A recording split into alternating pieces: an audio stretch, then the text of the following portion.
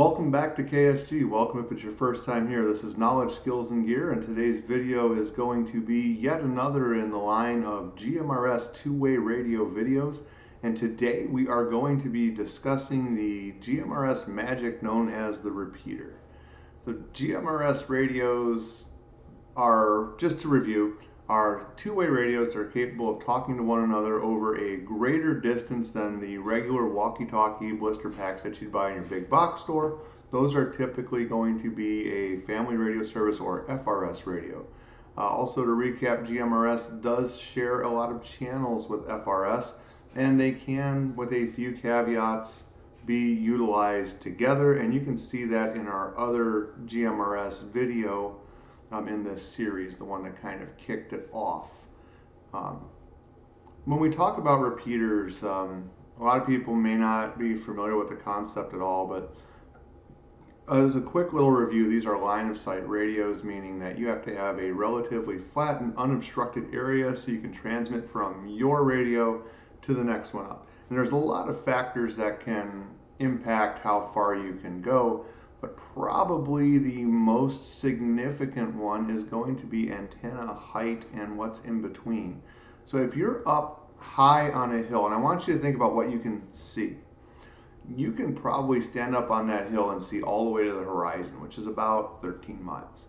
But if you're at the base of that hill and you're looking out, your field of vision is going to be somewhat limited because you're not going to be able to see straight through to everything. Things like trees and buildings and hills and stuff are going to get in your way. So if you're up higher, you can go farther.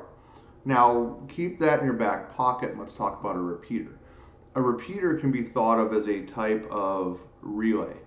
What I want you to imagine is that you're shouting to the next person over who can hear you, and then that person shouts out again so that your message can go further. And essentially, that's what a repeater does. Through GMRS magic, there's something called an offset baked into repeater channels where they're sort of splitting the channel or making two channels that you can access with one specialized repeater channel. We're not going to get very far into the science because you don't really need to. This is baked into GMRS. Repeater channels, there are typically 8 of them. They will be channels 15 through 22. And yes, those are exactly the same channels 15 through 22 that you will broadcast on in simplex as well, and even in FRS. This brings us to another concept called tones that are used to activate the repeater. To simplify that down and put it, translate geek to human here, it tells the repeater that you're talking to it and not another radio directly, so the repeater knows to pick up your transmission and extend it out further. Now, those repeaters, as you can probably guess, are basically like having 2 radios that can listen and transmit simultaneously, hence that offset and the 2 channels combine into one. The first question that you probably have rolling around if you haven't done this before is, well, wait, if I'm sharing channels 15 through 22 with my simplex or my radio to radio and FRS, doesn't that mean that when that repeater repeats my message out, other people that aren't on the repeater can hear it? And the answer is yes, they can. Everybody can, because you're broadcasting this out.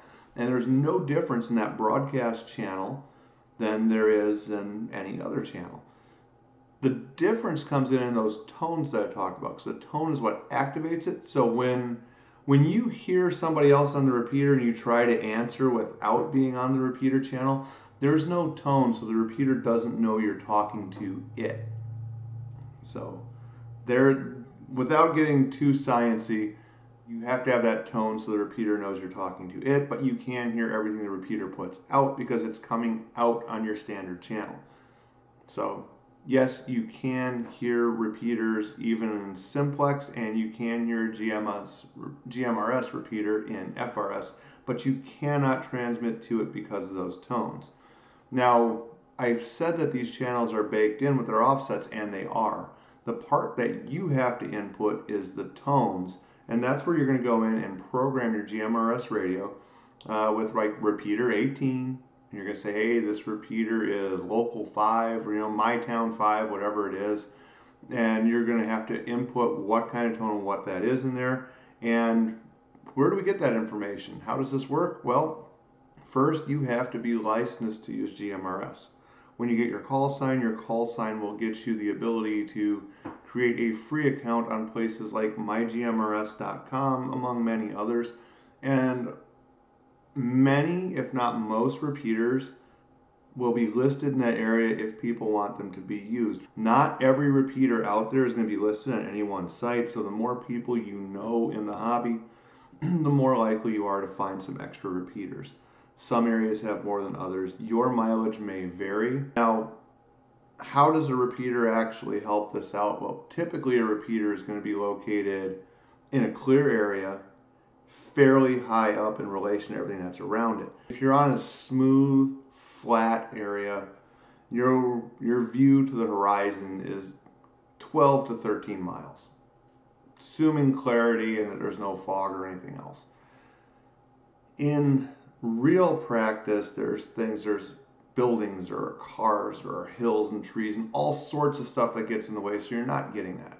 A lot of the blister pack radios advertise 10 miles. In reality, FRS radios, I rarely get out to a mile, maybe 2 on a real good day if I have elevation.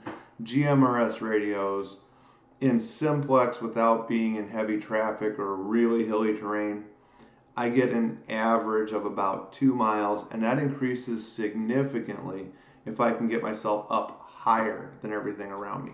Height makes might in two-way radios, and there's no way around that. So repeater antennas are typically going to be quite high up. The other thing is they will typically be more powerful than most radios, and certainly more powerful than most hand talker radios. GMRS hand talkers top out right around 5 watts. Repeaters go significantly higher than that. Mobile and GMRS go up to 50 watts, but remember, there's only a certain amount of broadcasting that you can do on the channels. So what is the maximum wattage that you can put out with GMRS? It is 50 watts. What's the maximum power you're allowed on a repeater? 50 watts. So a 50 watt repeater with a high elevation can have a significant area of coverage, and it might be fairly easy for you to hit that even if you're outside of the area of coverage and you have a higher quality hand unit with a good antenna and a good line of sight to it. So there we go. What do we know about our repeater channels now? Well, our repeater channels are basically 8 channels reserved that have an offset baked in the GMRS programming.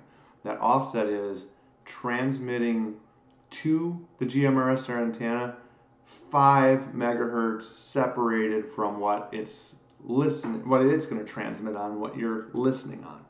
So in essence, it's using 2 bonded channels or a separated channel, however you want to put that. The good news is you don't have to worry about it. That part is baked in. How do we go, hey, Mr. Repeater, knock, knock, I want to use your services.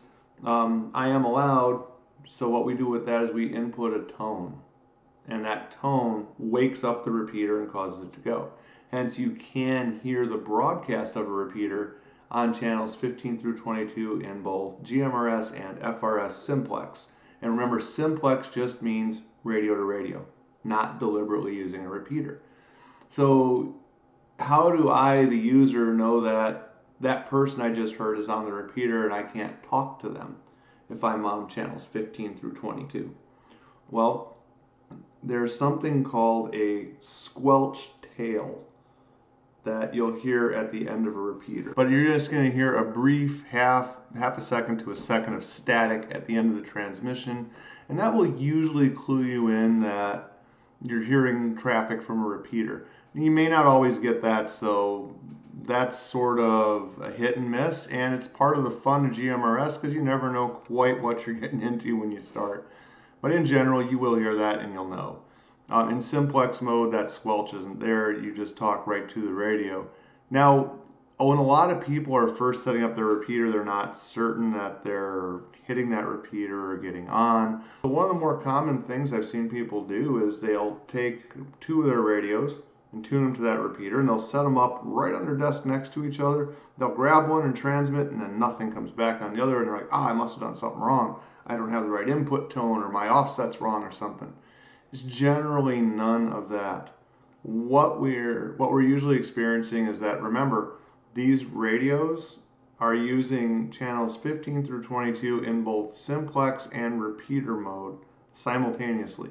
So your radio is putting out power and kind of blocking out the ability of the repeater to get in on the other radio. What you can do is you can turn up the volume and separate them, 20, 30 feet and just listen for it and hear it, if you want to talk to yourself. But the best way is to go out there and get a radio check in. And if at first you don't succeed, try again. Go out there on like a Saturday and try it a couple different times. Because really, until you break in and start talking to some other people in the area, if you're looking at this as from a hobbyist standpoint, you're not going to really start enjoying yourself and having fun. Now, if you're only doing this for your family, then or your group or whatever, give another person that radio tuned and go do your radio checks. Hopefully this video has been entertaining, hopefully kind of informative. GMRS Repeaters. It's the man standing high on the hill that's listening to what you say and then sending it back out to everybody where you want it. There is no programming necessary for your offsets because we're going to use pre-programmed channels that share GMRS and FRS channels 15 through 22, and the only part you're going to have to input is going to be an input tone for that repeater. And what is an input tone? An input tone is the magic password to get the repeater to listen to you and send what you have to say out to the world. And with that being said, you can hear what's coming out of that repeater because it comes out on standard GMRS and FRS channels 15 through 22, and everybody can pick that up. I'd love to hear from you guys. I know this is a big topic. We've covered the basics of why GMRS over FRS in an earlier video that I will link to in here. Should be in one of these corners somewhere. We've covered a little bit about what a repeater is today. The last thing that I would like to leave you with is the idea of standardization with radios. It's a good idea to standardize at least part of what you're doing. The biggest standardization I can say for radios, I make sure all of mine are compatible with a program called Chirp. Chirp is basically a way of using your computer to program your radio. Now, you can use manufacturers' programming for pretty much every radio out there. But a lot of the manufacturers on these radios, particularly the less expensive ones, only work with Windows with that manufacturer's software. Chirp works with Windows, Linux, and Mac. So it gives you more options, and more standardization can include batteries and accessories. And if you'd like to talk more about that, let me know down in the comments below. Until then, go ahead and make sure you got your FCC license. That link is below also. This is Joe with KSG. Stay safe.